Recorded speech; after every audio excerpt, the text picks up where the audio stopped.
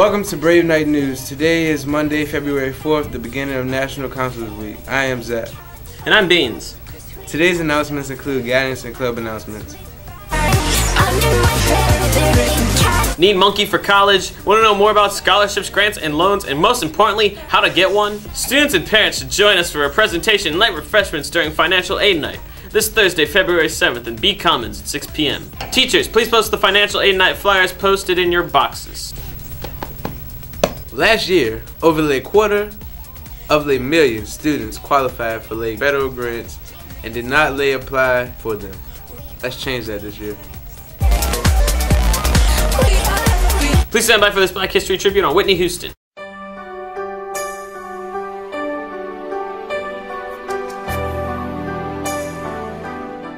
Whitney Houston, one of the world's best-selling music artists, debuted at the age of 22 with 3 #1 singles. Her second album, titled Whitney, in 1987, delivered 4 more #1s and earned Whitney Houston her first Grammy. This incredible artist, actress, producer, and model was born on August 9th in 1963 in New Jersey.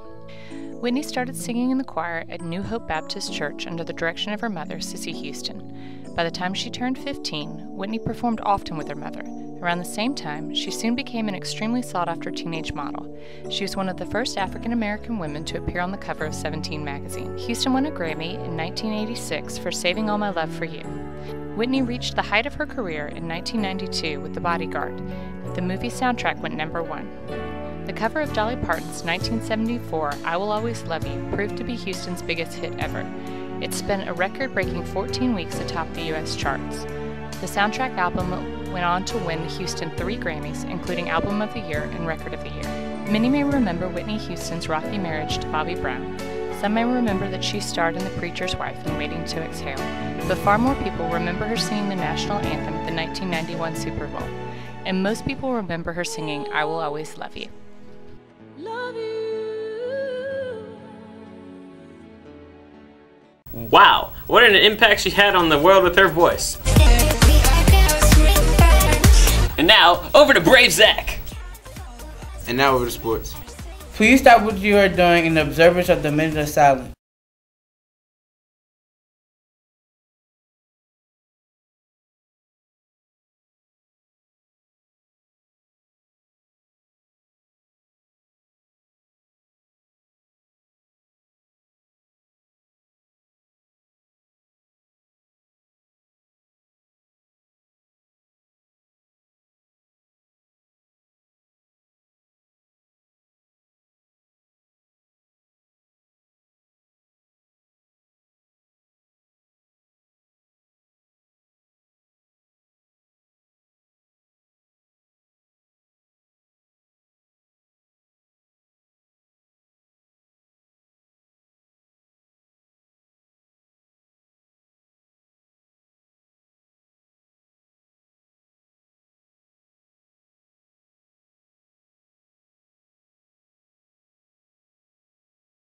Thank you.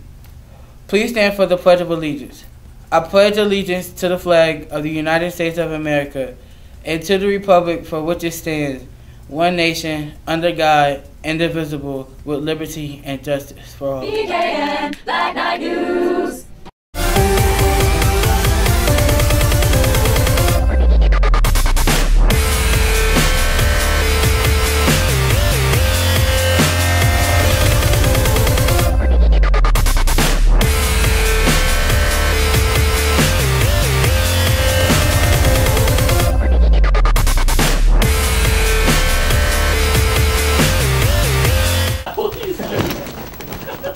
Wow. Wow. Wow. Wow.